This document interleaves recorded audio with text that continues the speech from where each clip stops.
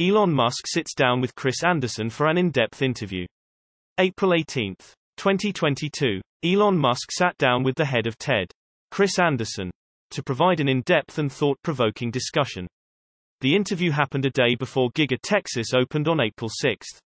Elon Musk then joined TED 2022 a week later, where he touched on Twitter, his issues with the SEC and how his brain works. Chris Anderson wanted to focus on the future in this discussion.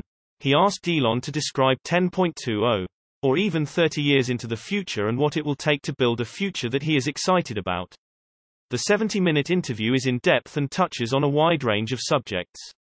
Some of the topics include 1. The massive battery ramp-up that is needed for the electricity grid.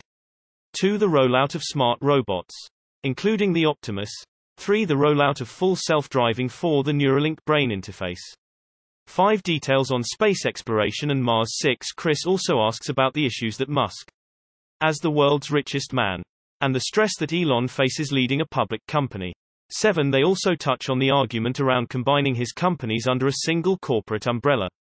8. We will take a bit of a deeper dive in the coming days and provide some additional details on some of the more interesting tidbits. The exclusive interview just hit YouTube, and you can check it out below.